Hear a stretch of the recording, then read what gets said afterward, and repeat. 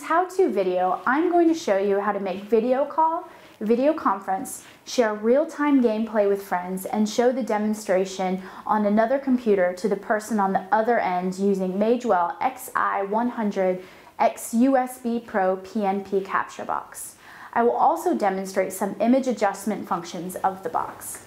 First of all, connect the DVI HDMI adapter to the capture box. Secondly, connect the video camera to the connector with an HDMI cable. Then, use a USB 3 cable to connect the capture box to the computer.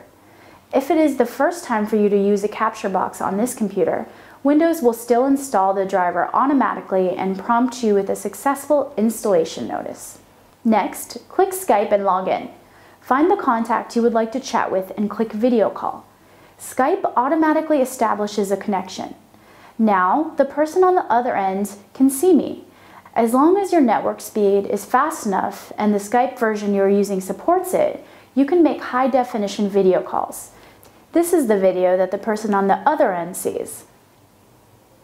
If you want to show the demonstration on another computer to the person on the other side, it can also be achieved with the help of this capture box. Unplug the DVI HDMI connector from the capture box and replace it with the DVI VGA connector. Then connect the computer, which is used as the video source, through the VGA interface. Now we can see that the other person on the other end is able to watch the demonstration on this computer. You might be playing a game and want to show the person on the other end how you're playing the game. This is made possible with Capture Box. Here is a tablet. I connect it to the box with an HDMI cable and a converter. Then I start the game. Here is the real-time gameplay that the person on the other end can see.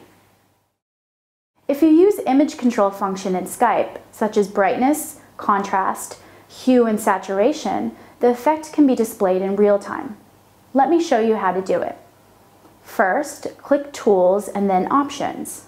Next, click Video Settings. Then Webcam Settings.